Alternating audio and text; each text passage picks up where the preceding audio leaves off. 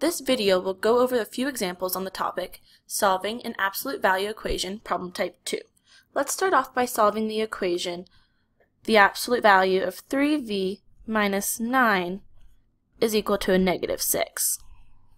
Here we'll think of this absolute value as being in the form, the absolute value of a is equal to b.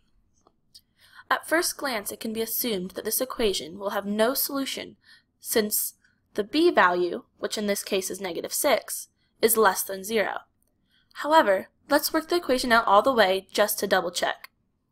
To start off, we're going to ignore the absolute value signs and solve the equation for our variable v. After solving, we end up with v is equal to 1, which, when we plug back into our initial absolute value equation, it gives us the absolute value of negative 6 is equal to negative 6, which is untrue since the absolute value of negative 6 is equal to 6, not negative 6. Therefore, this absolute value equation has no solution. Now, let's look at the equation. The absolute value of 4u plus 14 is equal to 6. Let's start off by ignoring the absolute value signs and solving for our variable u.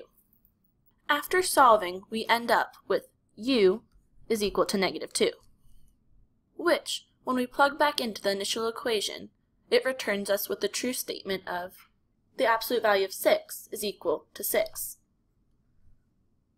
Now let's switch the sign on our initial value of 6 in the original equation and solve for the variable u again. After solving, we end up with u is equal to negative 5, which, when we plug back into the initial equation, returns us with another true statement of 6 is equal to 6.